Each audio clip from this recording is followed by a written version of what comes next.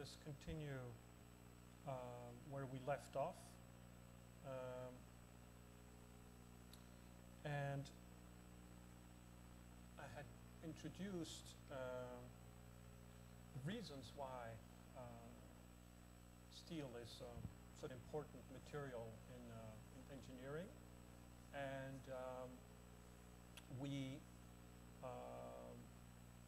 I had also explained that in this introductory lectures, we would be focusing on general physical metallurgy of steel. So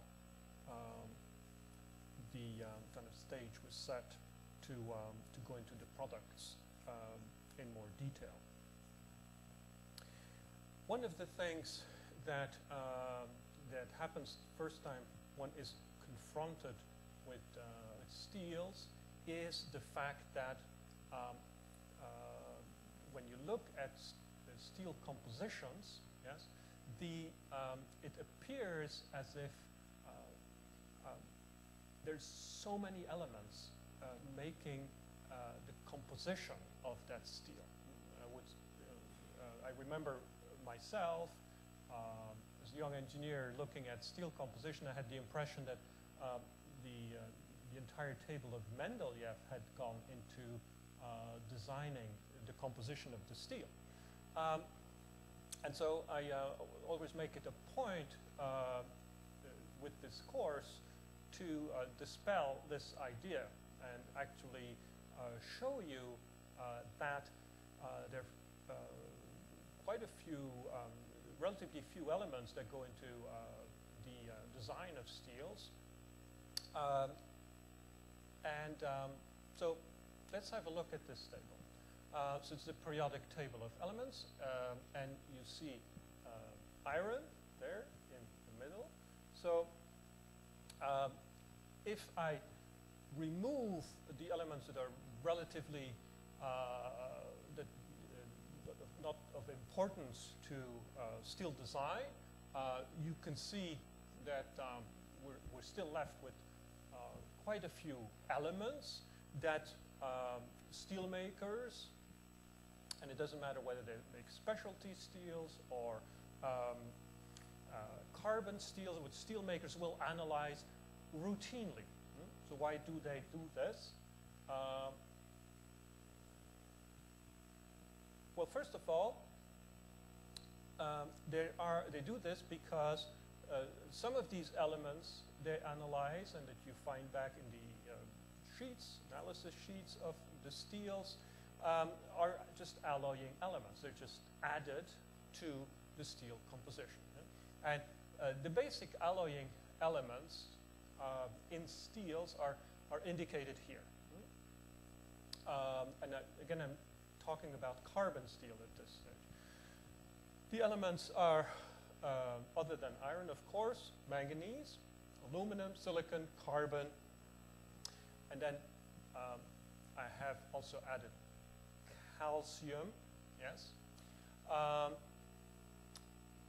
Calcium is added to steels not so much as a alloying element to change the steel's properties, yes, directly, but it has an impact on the inclusions, means the non-metallic oxide inclusions that are in the steel. And so in order to give these inclusions the right chemistry and physical properties so that they don't have negative effects, we add this calcium metal to the steel in a process called calcium treatment.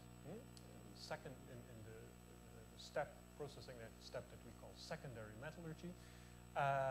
And so that's how the calcium gets into the steel. All right, so these elements. Then there are quite a few elements that we routinely keep track of in our steels, not because we intentionally added them to the steel composition, but because they are contaminants. Yes, and we generally in the industry, we call them tramp elements. These are basically unwanted elements, impurities that come from the ore that we use to make steel, or from the scrap that we use to make steels, the ferroalloys that we use to make steel, etc. And you can see there actually quite a lot of these elements are present there. And some of these elements will be impurities. Other times they will also be alloying elements in specific cases. But anyway, let's look at the list of these tramp elements. You have tin, antimony, lead, bismuth, yes, arsenic, selenium, phosphorus, sulfur, yes, hydrogen, yes, is picked up during the making, treating of steels, and copper. I can't go into all the details about these elements, but I do want to say a few things about, for instance, copper and tin. Yes, when you use steel that is produced via the electric arc furnace route, yes, you need to use scrap as input material to your electric furnace. It may be that this scrap is contaminated by copper bearing metals, or copper wire, for instance, yes. And you will find this copper back as impurity in your steel. It may be that you're using materials that contain tin, yes, tin-coated steels, for instance, or lead residues or impurities, and so they will end up being in your steel. Okay, and they're not alloying elements; they're basically impurities, and if possible, you want their concentration to be as low as possible. Phosphorus and sulfur come basically from the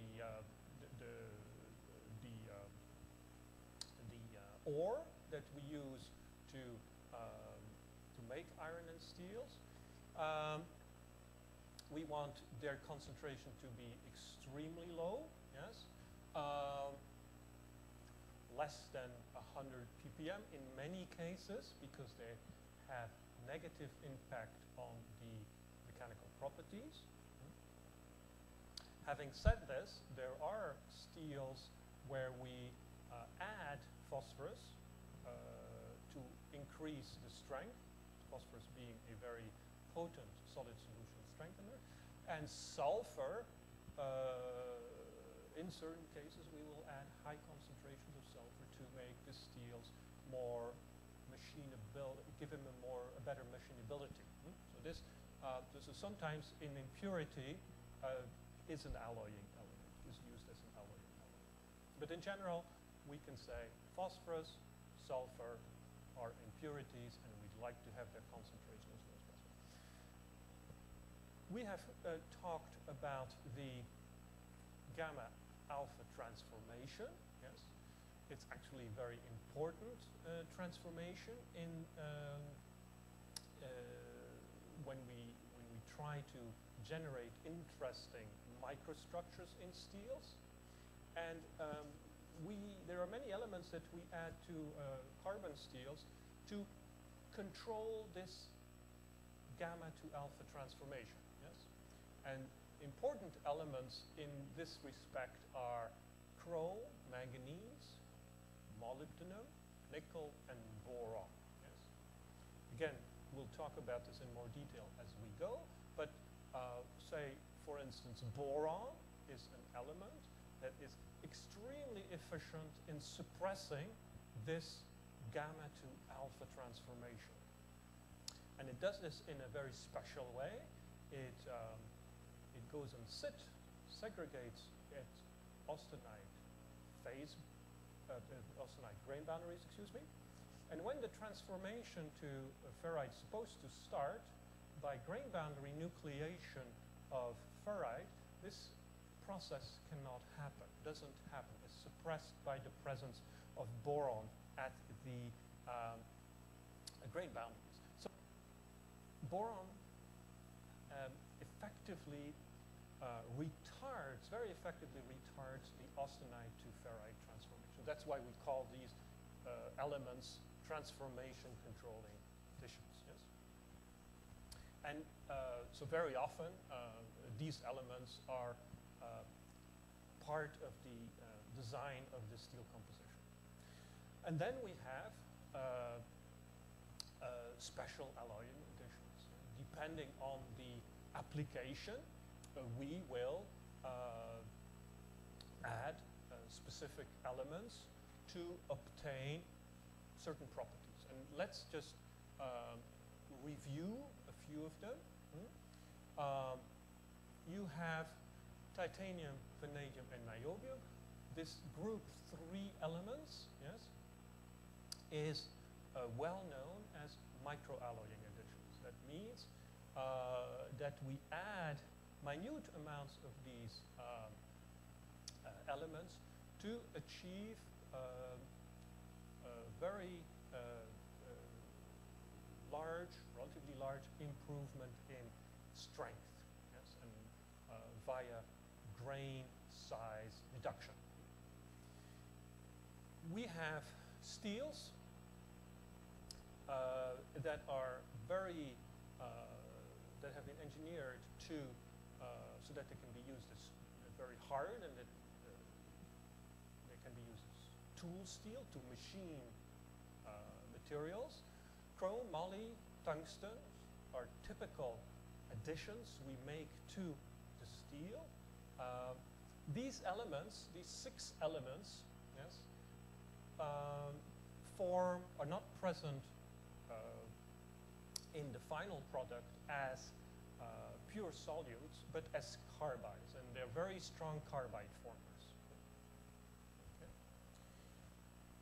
Elements such as copper can be added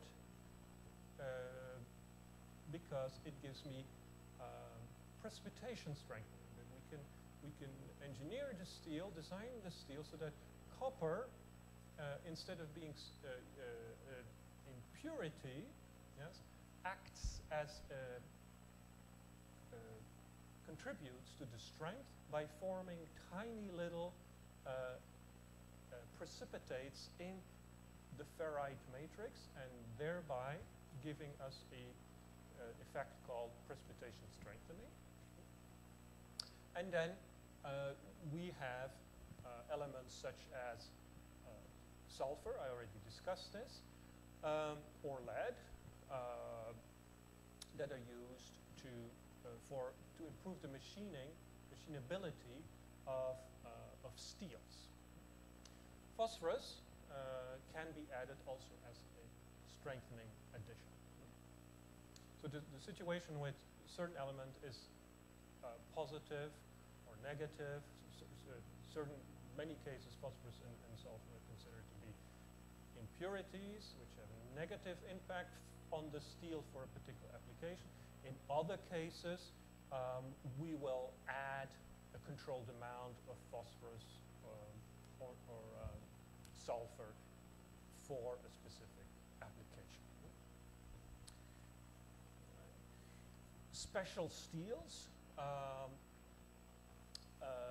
will use special elements. We have, for instance, in Mar aging steels, we have cobalt additions. In stainless steels, we will have, depending on the type of stainless steels, we will have special additions. So in ferritic stainless steels, we add chrome and molybdenum to improve the corrosion performance of these steels. And we need at least 10 to 12% of chrome, yes, and a few percents of molybdenum to achieve this.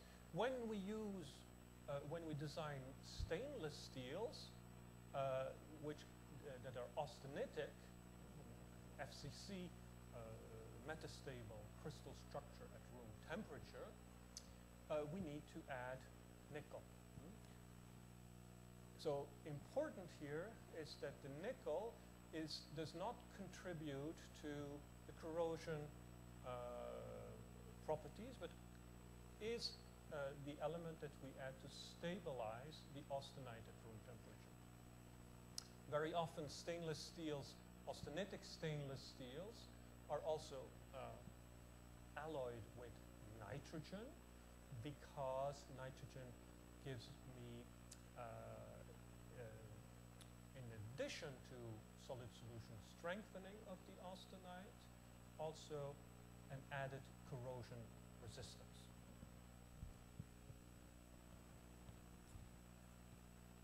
All right, and we continue with special steels.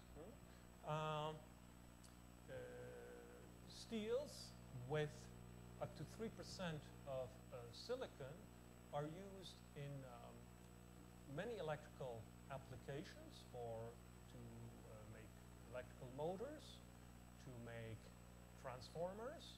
Yes, these steels are alloyed with silicon. Silicon is added because it has an impact on the resistivity of iron, and also there's some additional reasons why we add silicon, which are related to the structure of the steel, orientation of the steel, crystallographic orientation of the steel. Okay. What else can we say about alloying elements? Okay, so now we know that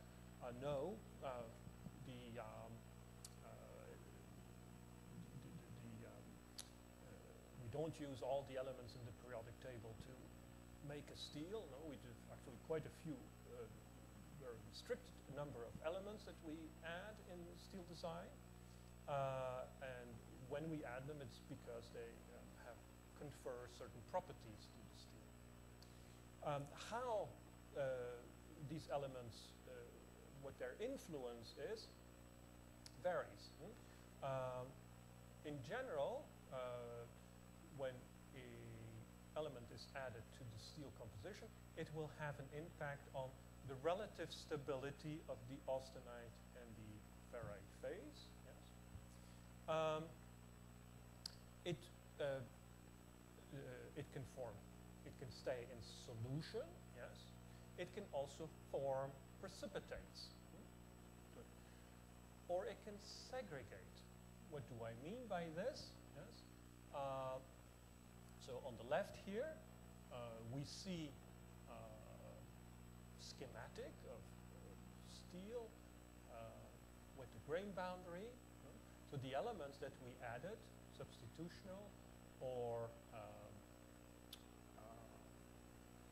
interstitial elements, can be in solid solution, can for instance be in supersaturated solid solution, and then when they're supersaturated solid solution, they can precipitate. They can form precipitates. And these precipitates can be intergranular, i.e. at grain boundaries, or they can be intragranular. That means the precipitates are inside the matrix.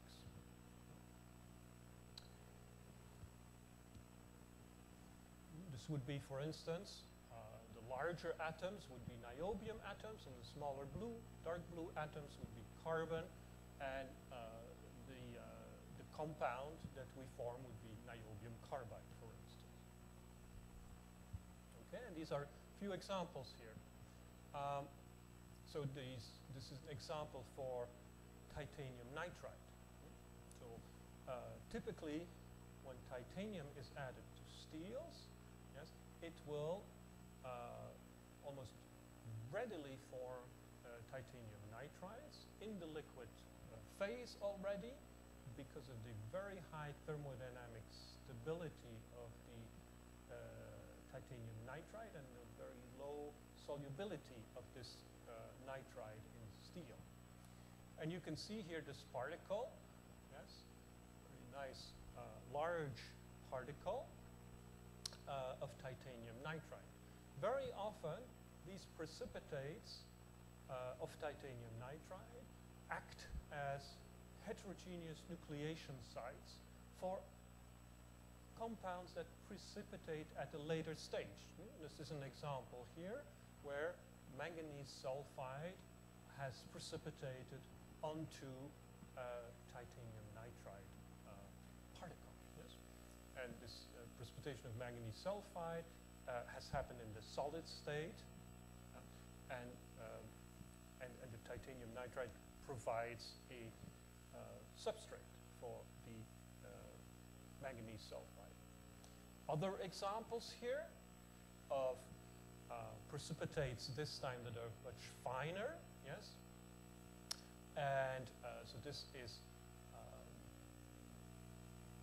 what we call an extraction replica of a steel containing niobium carbide precipitates, and you can see the small black dots on the image on the left. These are niobium carbide precipitates. In this particular, for this particular steel, yes, which contained titanium and nitrogen, we had again titanium nitride precipitates on which niobium carbide formed a precipitated, heterogeneously nucleated at lower temperatures. All right. So, in carbon steels, there are numerous possible precipitates, but the very important precipitates are carbides. Yes, and we have a number of carbides here. In general, yes. If you think about, again, about the table of Mendeleev, the periodic table of elements, yes, the elements that are on the left of iron form carbides. Elements on the right-hand side do not form carbides.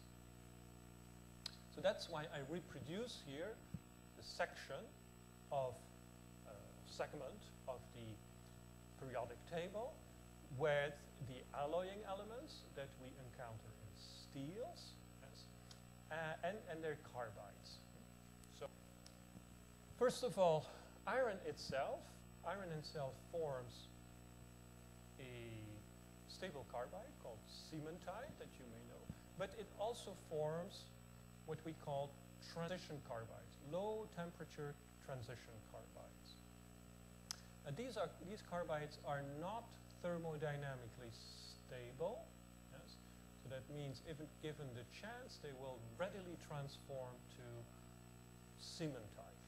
But in steels, we observe them very commonly because they precipitate, when carbon precipitates out of ferrite, when it's in supersaturation in ferrite and precipitates out, it will usually not form cementite right away, but it will form these intermediate phases, these low temperature transition carbides, which are typically called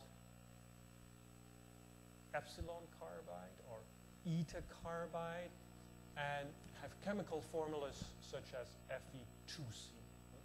Okay. Manganese, the element right next to iron on the left in the periodic table, there are known carbides for manganese, yes, but in general, yes, the stability of these manganese carbides is relatively low, and in practice, you almost never, ever have to deal with them. Instead, elements such as chrome, moly, tungsten, vanadium, niobium, and titanium form readily carbides. Yes, these carbides. So if we move away from iron towards titanium, we go from less stable carbide to very stable carbides. Yes? And also, on the on the right-hand side of this table, we tend to see mixed carbides. Whereas on the right, on the right we see mixed carbide, on the left we see no mixed carbides. So titanium, yes. What do I mean with this? Yeah? For instance, in the presence of manganese, for instance, cementite will very often contain, not be pure Fe3C, but some of the iron atoms will be replaced by manganese. So that is a mixed carbide. The same if your alloy contains a little bit of molybdenum or tungsten, the carbide, the cementite, will contain some of the iron in the cementite will be replaced by the tungsten or the molybdenum. All right. What carbide you get depends entirely on the of course, the composition of your steel, the thermodynamic stability of the carbide, and the solubility of the carbide itself. And of course, don't forget, we have two allotropic forms of iron, gamma iron, alpha iron, and the solubilities of these carbides in these two phases are different. For example, the solubility of a vanadium carbide in austenite is very high. So, however, when you cross the phase boundary, when you transform the austenite to ferrite, the solubility of this vanadium carbide drops to very low values. So during the transformation, yes, you get a burst of precipitation of very fine vanadium carbide particles in your at the interface, yes. And we use this, for instance, to get precipitation hardening in vanadium-bearing steels. All right. So we just talked about carbides in low-carbon steels. Many engineering applications, for instance, in wire steels, the cementite, yes, is the main carbide, but we always have alloying elements in our steel, yes, and very often what we'll see is that some of the iron atoms in the cementite are replaced by alloying elements, alloying additions, and so we get what is called partitioning of the alloying elements between the ferrite and the cementite. So it's kind of interesting, rather interesting to have a look at how this partitioning coefficient is between cementite and ferrite for alloying elements. So this is shown in this table, yes. So on the top you get the different alloying elements: silicon, cobalt, nickel, tungsten, moly, vanadium, manganese, and chrome. Yes. And so we go from elements which have no carbide forming tendency in steels, yes, to elements which are very strong carbide formers, such as chromium. Yeah. The partitioning coefficient is the ratio of the content of that element in the cementite divided by the content in the alloy, in the ferrite. Yeah? And we see, for instance, that silicon is not very present in the cementite. Neither is cobalt or nickel. However, elements such as chromium, yes, will heavily partition to the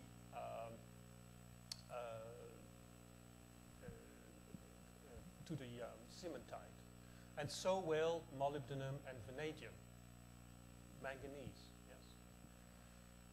Tungsten, not so much. Tungsten is a relatively large element, doesn't fit very well in the cementite lattice, so that's maybe a reason why the partitioning is a little bit lower. Yes. Okay. This partitioning appears to be dependent on time and temperature. For instance, if we look at a so-called eutectoid steel, it's a steel which contains a lot of cementite, yes, and we measure the amount of, for instance, chrome in the cementite, yes, or the partitioning of the chrome.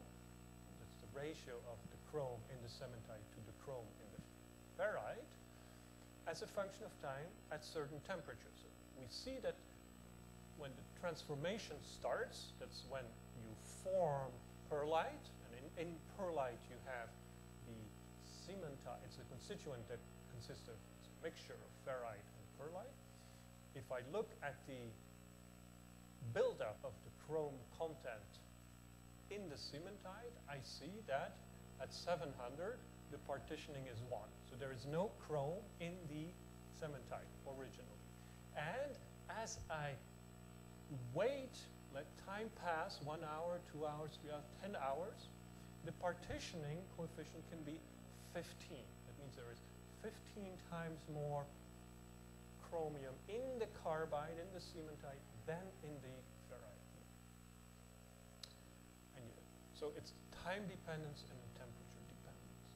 And this is here the time dependence. So you see that at the start of the transformation, partitioning coefficient is 1, and then gradually there is a buildup of the, so on the left the diagram is for chrome, on the right the diagram is for manganese partitioning, and you can see that the partitioning of the manganese to the cementite will increase with time and with temperature. In other words, in general, in steels, when we form cementite, it's pretty much Fe3C. Yes? It's after, if you keep the cementite at high temperature for a longer time, you will get this replacement of the iron atoms by chromium, manganese, molybdenum. So when you form cementite at low temperature, it will probably be very pure cementite, Fe3C. If it's at higher temperature, there will be partitioning of alloying elements towards the cementite. All right, let's have a look a little bit at some key elements and their effect on the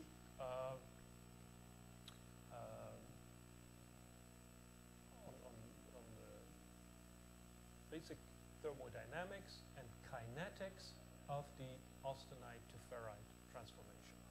Okay? A convenient way to do this, as you know from introductory courses in physical metallurgy in your undergraduate years, is to look at the phase diagrams and to look at TTT diagrams, time, transformation time, temperature diagrams. So we'll look first at the effect of manganese. And manganese, as I said, very important key element in many carbon steels. Okay, so let me use a pen here to make my point. Okay, so on the left you see an iron carbon phase diagram, yes, yes. And the red line I'm trying to indicate here is the boundary between the lower boundary of the austenite stability range. Okay? And you can see that when I add manganese to this, or I calculate rather the phase diagram for higher manganese contents, 1%, 2%, etc., I see that this line goes down. In other words, I increase the stability range of austenite, and that's why we call manganese a austenite stabilizer. Yes.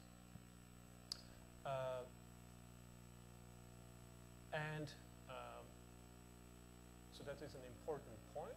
You can already see from the fact on the equilibrium phase diagram, iron carbon pseudo binary phase diagram, iron carbon phase diagram, we can already see that manganese will stabilize austenite relative to ferrite.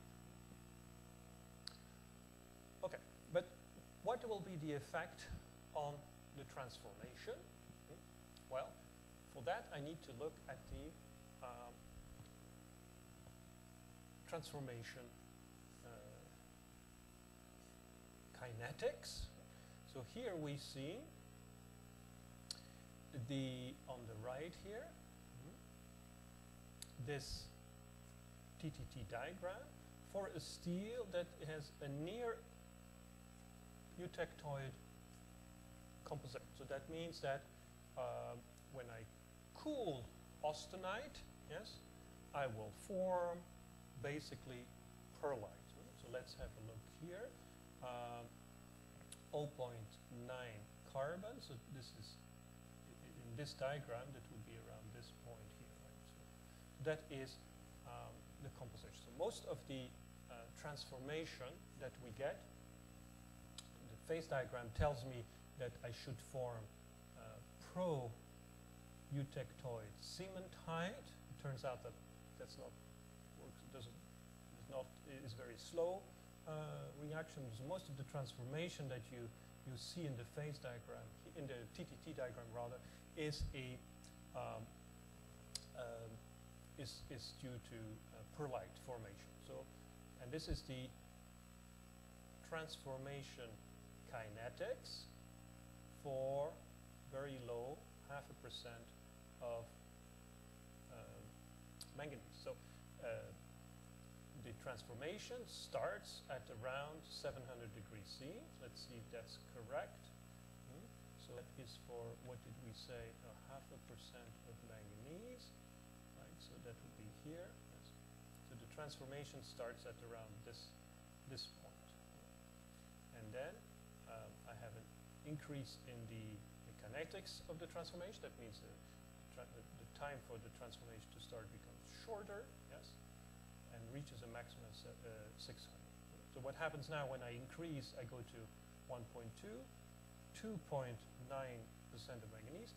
You can see that the stability range of the austenite decreases, the stability range of the austenite increases, so the transformation starts at lower and lower temperature. Yes, that's one thing. Not only does but what also happens is that the kinetics in general, yes, are delayed. So the transformation takes a much longer time to start. So if I have 0.5% of manganese, it takes me between 1 and 2 seconds at 600 degrees C to get the pearlite formation started. If I have about 3% of manganese, it takes me between 100 and 200 seconds to get the transformation to start. So there is a pronounced effect of manganese on the transformation in the sense that it delays, yes, the transformation. And this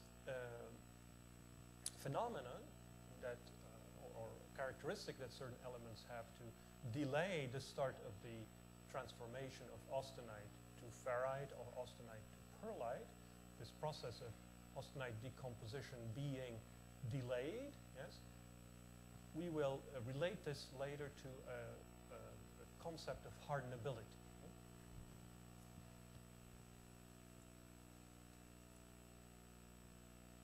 Okay, right. What about silicon? Well, silicon, for one thing, is an element that, in contrast to manganese, has a very different effect. It stabilizes ferrite. So when we add silicon, again, to a near eutectoid composition, yes, what we see is that the temperature at which the transformation will start increases. So that means we reduce the size of the austenite stability range. We have an element that is ferrite stabilizer rather than austenite stabilizer like manganese was. And then we see another thing is that, so at 0.1% of silicon, this was the transformation, yes. And at 2% of silicon, this is the transformation.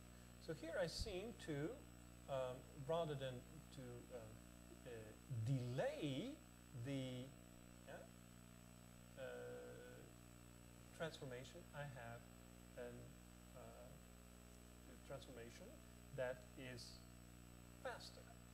Certainly in this temperature range here, in this particular temperature range. Okay. So what is happening here? Well, silicon being a ferrite stabilizer, it will accelerate ferrite formation.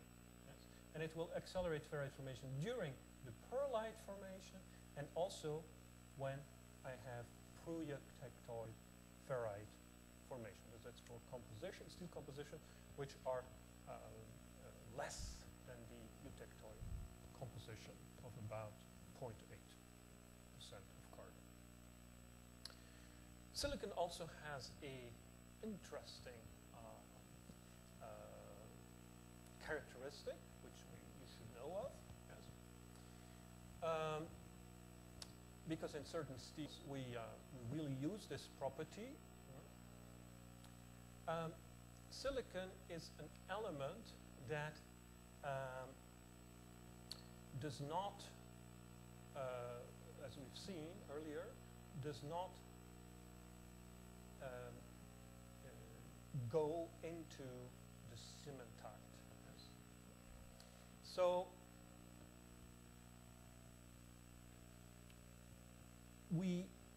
that's one thing. It doesn't go. It doesn't dissolve or partition to cementite. The other thing, property of silicon, is that it increases the carbon activity in solution. Yeah?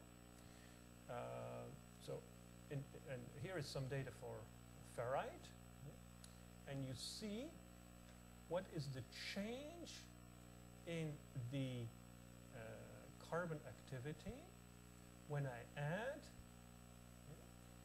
similar amounts of chrome, moly, manganese, nickel, silicon, and phosphorus. When I add silicon and phosphorus, I see an increase in the activity of carbon. If I add molybdenum, manganese, and chromium, I see a decrease. What does that have for consequence? That's a very important consequence,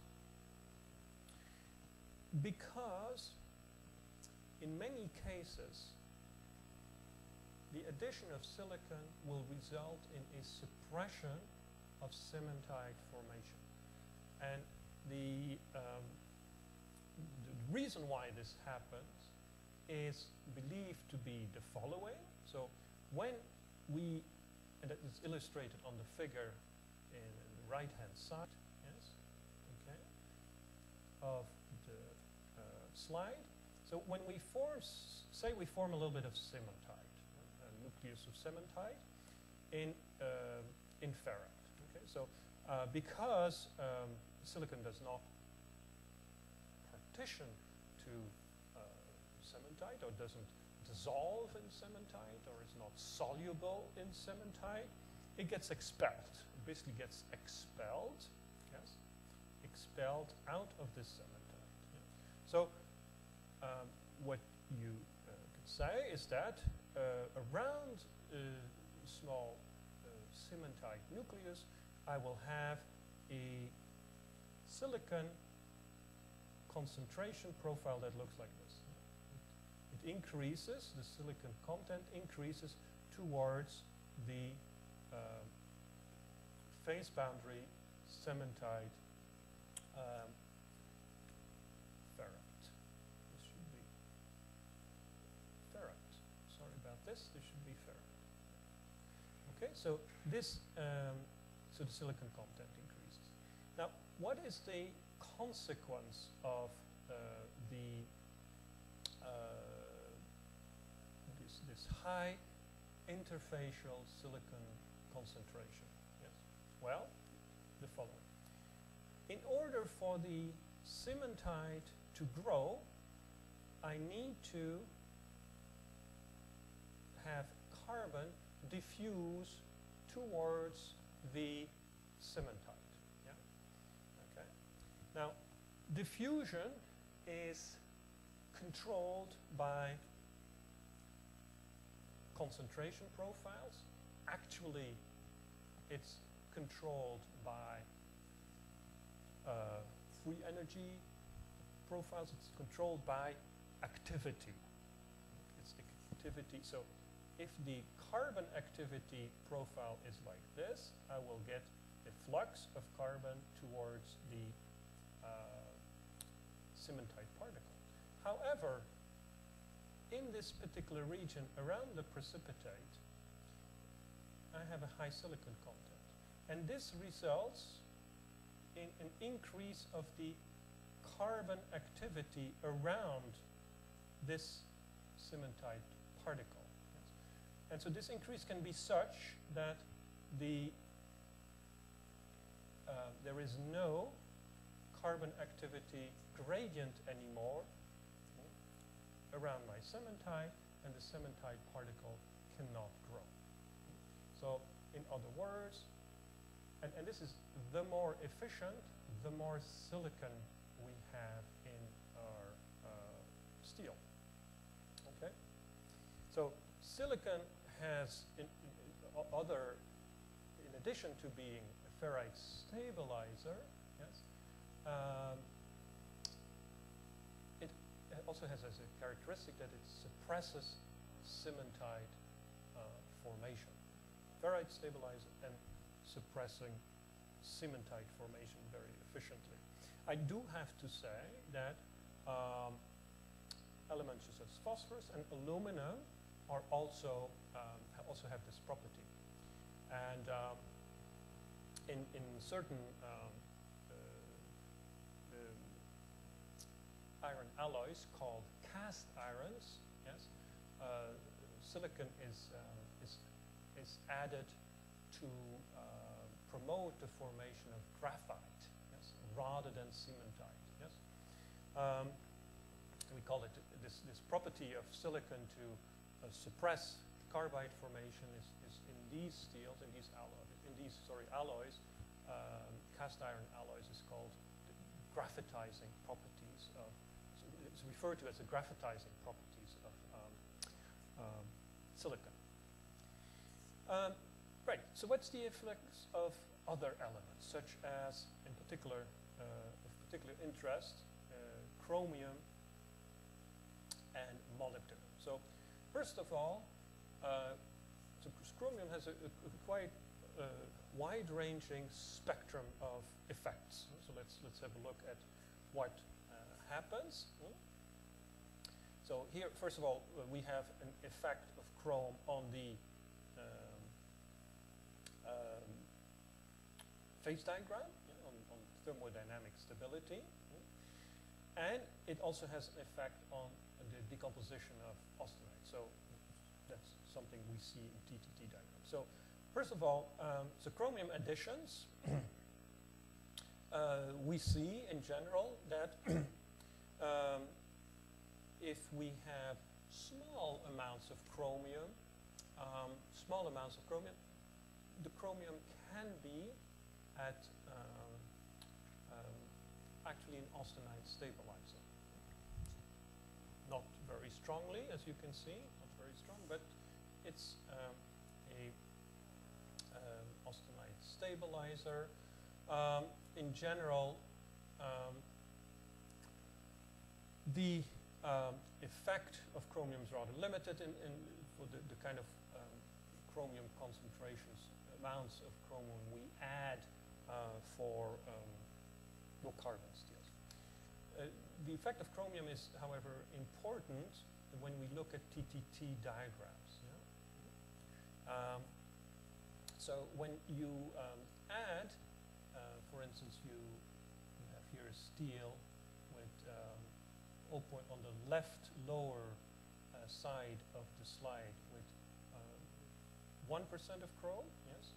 After adding up to 4% of chrome, we can see that the bainite transformation, that's one of the decomposition reactions that we will talk about more detailed, yeah, is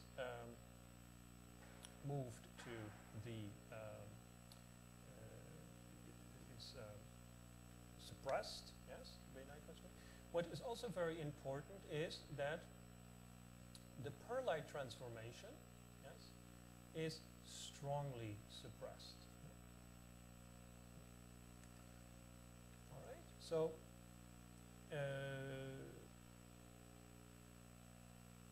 these TTT diagrams on the left here are calculated. So if you want real steel,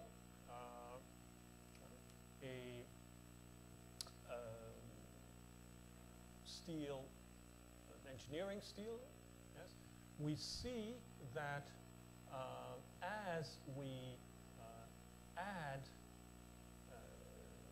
chromium, we get a suppression of the ferrite, particular, and perlite transformation, yes, but an extension of the bainite transformation.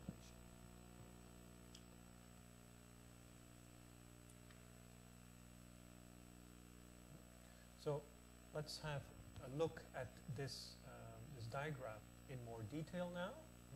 So this is a carbon steel, but with 0.4% of carbon, we call these steels engineering steels. 1.5 manganese, it's got some silicon also, and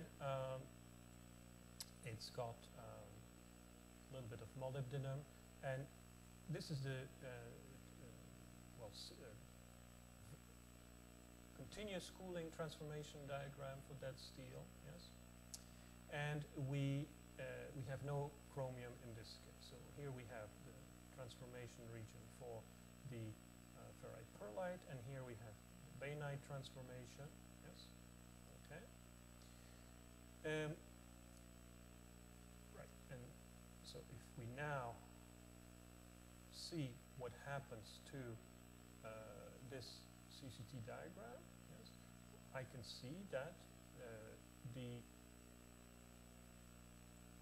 ferrite and cementite transformation are suppressed, delayed, yes, whereas the bainite transformation is slightly expanded, yes, and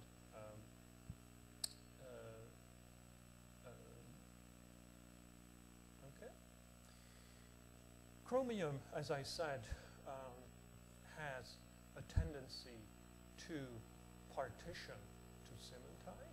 Yes. We have to put, we have to say a few things about this. Yes. I've already told you that the chromium is one of these elements that does like to partition to cementite, and that this phenomenon of partitioning to the cementite was time and temperature dependent. Yes. So let's have a look at that in particular for chromium. Yes. We look at a steel here which contains 0.8% of carbon, so it's a eutectoid steel. So basically transformation that you get is perlite formation. Yes. And so these are the kinetics, the TTT diagram for the formation of perlite and for the formation of bainite. And so this is this first line is the start of the transformation. Yes. And so at high temperature I get perlite formation, at low temperature I get bainite formation. And if we now track the partitioning of chromium, partitioning coefficient of chromium at different temperatures. So we look at what is the enrichment of the chromium in this cementite at different temperatures. Yes. We see that the perlite that we form at, say, close to 750, yes, the partitioning is coefficient is about 50. Yes. However, as the temperature at which we carry out the transformation to perlite is decreased, we see a steady drop of this partitioning coefficient. That means that at 700 degrees C, the partitioning, yes, is down to 5, yes, and at 600, yes, it's down to less, about 2.5 or so. Yeah. Okay. And in the bainite, during the bainite transformation, the partitioning coefficient is 1. There is no partitioning. Okay. In equilibrium, the partitioning of chromium to the cementite should be actually very large, the order of 30 to 40%, and increase with lower temperature. In practice, you see a very different picture. And the reason, of course, is that partitioning requires diffusion. Yes? And so the lower the temperature is at which we carry out the transformation, the less diffusion, the less the diffusion coefficient is of chromium, and so the lower the partitioning coefficient. Yeah. All right. So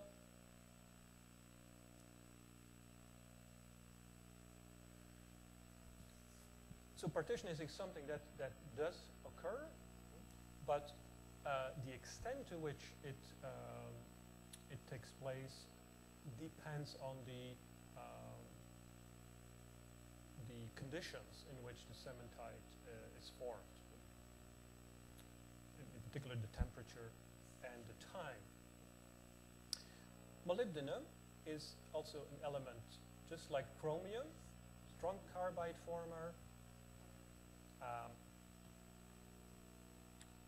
Although it's not 100% correct, but you consider them in general to be ferrite stabilizer. Although, as I said earlier, in the case of chromium, very low concentration in the binary iron-chrome system, chrome is definitely a austenite stabilizer. Yeah. So molybdenum is an element that we very often use in many steels, and you've seen in the earlier part of the lecture today that molybdenum and chrome are both used as transformation controlling elements. So with molybdenum, we see an effect that's similar as chromium. So again, here some calculated TTT diagrams. We see what is the effect of going from a 0.55 carbon steel, going from 0.8 moly to 2% moly. What you see is that the ferrite and the pearlite transformation, yes, are clearly delayed. Yes, so kinetics of decomposition of austenite to ferrite and pearlite are suppressed, whereas although the bainite start temperature is reduced, the S temperature, this temperature at which the bainite transformation starts is reduced, the kinetics, yes, are actually slightly increased. Okay. So the effect of molybdenum additions is that in general we can say that it delays diffusional transformations, yes, and it expands the bainite transformation. Diffusional transformations are the decomposition, austenite decomposition reaction leading to ferrite and or pearlite formation. Right, and let's, we'll have, so on the lower right-hand side, you can see what happens to an engineering steel with 0.4% of carbon, 1.5% moly, manganese, excuse me, when you increase the molybdenum content tenfold from 0.03% to 0.3%. So what happens is shown in the next slide. So you can see that is this time it's the CCT diagram, yes. So continuous cooling transformation diagram. You can see the region for the pearlite ferrite transformation and then the bainite. Yeah? So what happens now if I add molybdenum to this? This is the corresponding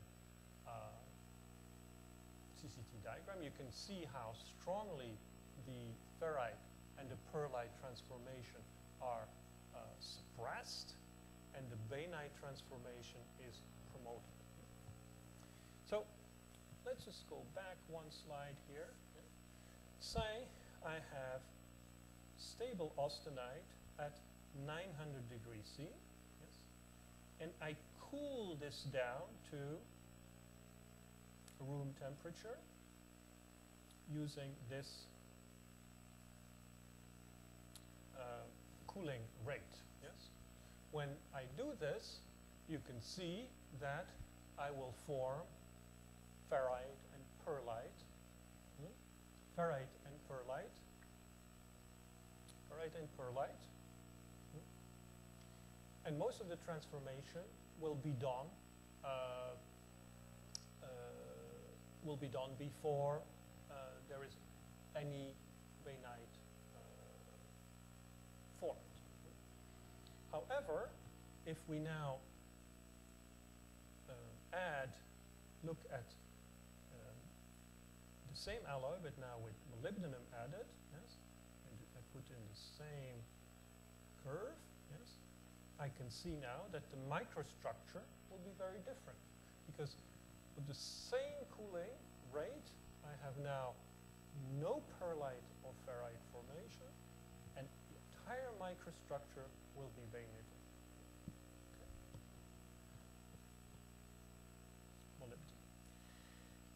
Other elements of importance is boron. Boron, I want to say a few words about boron because it's also one of these elements that has a very pronounced effect on the ferrite formation. This is the phase diagram, the influence of boron on the phase diagram, iron-carbon phase diagram. And you can see that as you add minute amounts of boron, so 0.002% of boron in weight, that's 20 ppm of boron in weight, 50 ppm of boron in weight, we see that the austenite stability is reduced. So So boron is obviously an element that is ferrite stabilizing. Yes? But what does it do, and why do we add it? Well, this image shows you the impact of small amounts of boron. In this particular micrograph, what you see is the effect of 20 ppm of boron on an as-cast microstructure of a conventional carbon manganese constructional steel that contains a little bit of titanium. Yes? And the original austenite grain boundaries are here. Yes? And normally, when you have the austenite to ferrite transformation, the ferrite is nucleated at the grain boundaries. Yes, like here. Yes, and then these ferrite nuclei grow. Yes, and eventually you get the entire structure, the entire volume is transformed from austenite to ferrite. Now you can see here that there's absolutely no ferrite formation at these boundaries. Instead, we have these very large ferrite grains inside the austenite. So the nucleation of ferrite is at austenite, at what we call prior austenite grain boundaries, is suppressed by boron. Okay. This is one of the major effects that boron has in steels, and that's why we very often use boron in steel, is to have this extreme suppression of ferrite nucleation. And this is illustrated here for this time a TTT diagram with the TTT diagram. TTT diagram. The steel, carbon steel, about 0.19% carbon, 1.6% manganese. And what we add now is we add 35 ppm of boron. So originally the transformation will start at, say, if we're looking at 560 degrees C, yes, it takes about, so this is 10 seconds, this is 20 seconds. It takes less than 20 seconds to start the transformation. If we add the boron, yes, at the same temperature, the transformation will start at something like 20, 34, about 50 seconds, so twice the time, yes.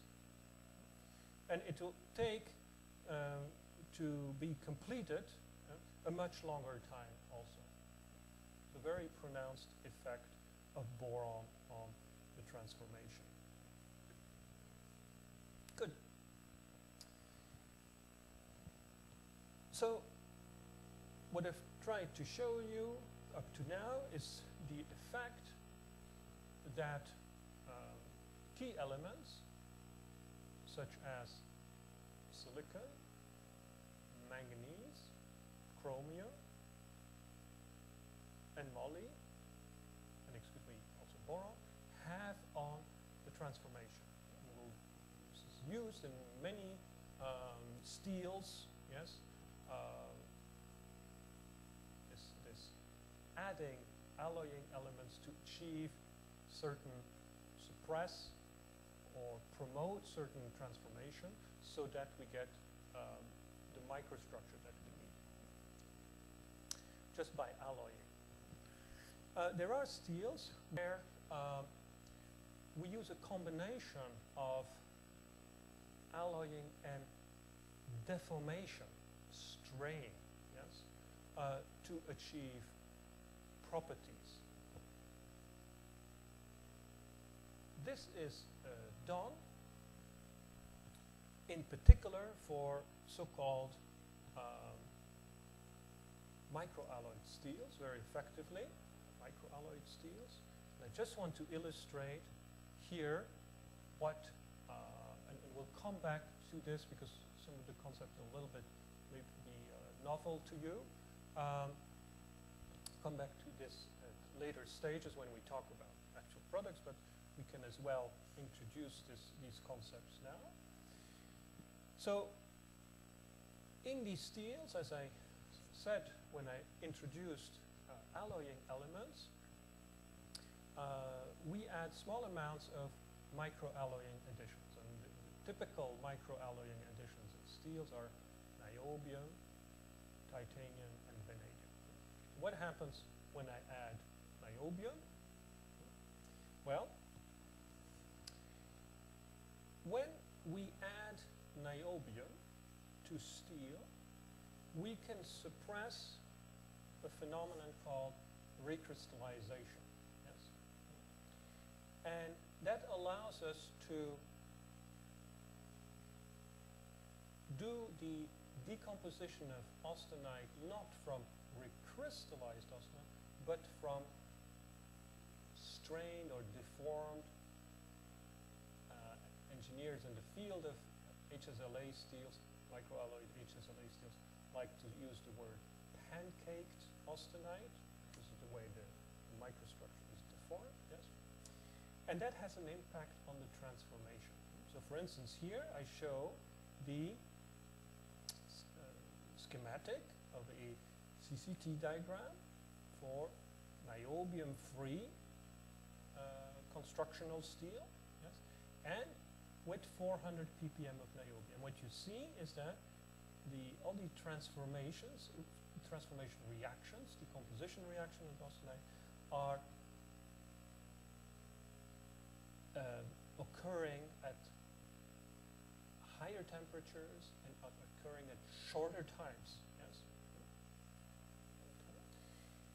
That's one thing that happens. Another thing that happens in these steels is the following. Is that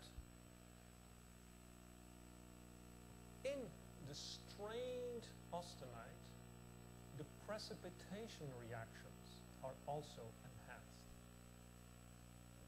So deformation enhances both transformations and precipitation reactions. That's very interesting, because it allows us to do what's called thermomechanical processing of steels to obtain certain microstructures, in particular grain-refined microstructures. So what happens if we look at in these steels we form so-called niobium carbides precipitates? Yes. If we look at the static precipitation of niobium carbide, we see that it takes at around 900, in the range of 900 to 1,000 degrees C, it takes about 100 seconds to start precipitation of the niobium carbide, and the precipitation is completed after very, very long times, yes, in that temperature range. However, if I can deform the matrix and measure the precipitation kinetics of niobium carbide, what I see is that the precipitation in the same temperature range is now, for instance, 900 degrees. It takes 1 second rather than 100 seconds to start, yes, and it's completed in less than 100 seconds. So I get a tremendous increase of the nucleation rate and growth rate of precipitation rate, let's put it this way, of the niobium carbide. Okay? So let's stop at this stage with the lecture, and see you next time. Thank you very much for your attention.